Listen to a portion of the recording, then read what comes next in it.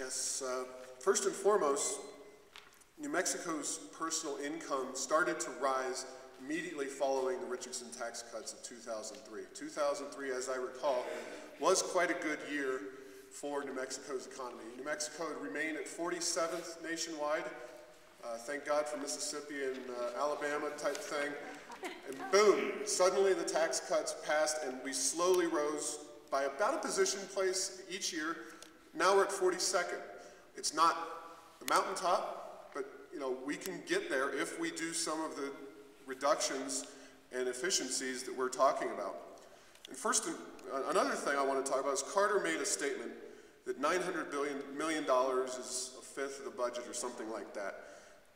That is not the whole budget. The whole budget includes vast quantities of federal funds that are used in New Mexico, whether it's stimulus money, pass-throughs for Medicaid or anything else.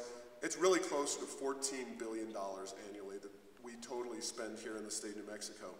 So $900 million, when you're talking about all the stimulus money that came through this state, it's not as bad as they're saying. And according to the Federation of Tax Administrators, not an ideological group whatsoever, New Mexico ranks 10th in the country in taxes as a percentage of personal income. So we are not some low, poor state that can't afford anything. We are spending money. We're spending money at a relatively high rate compared to lots of other states.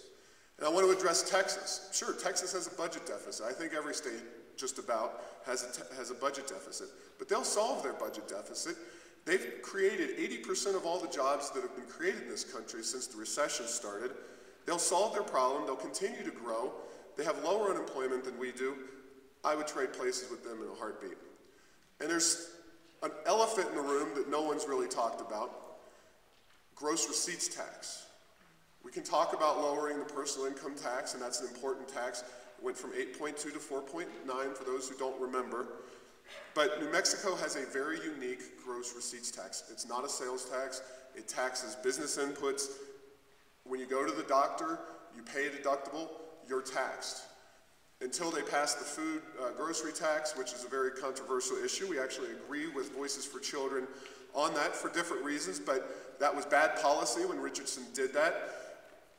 The grocery tax we have right now is a carve-out on the gross receipts tax. So we need to look carefully when we're talking about raising taxes within the GRT and cutting exemptions. The gross receipts tax, though, is a major impediment to economic growth because it taxes those inputs. It makes manufacturing extremely difficult in the state of New Mexico for that reason.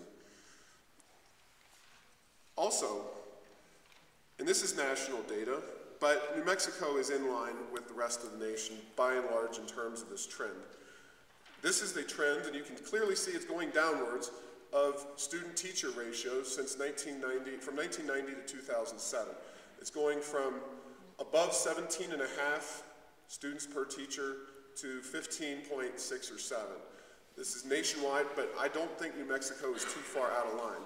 And I think this is the most important, actually, perhaps of the entire evening, showing dramatic increase in spending nationwide on education versus the pitiful results that we see nationwide on a variety of tests, science, reading, math.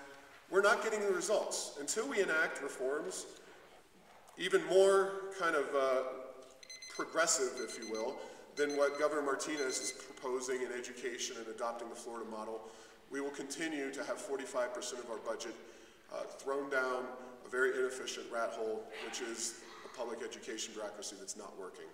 Thank you.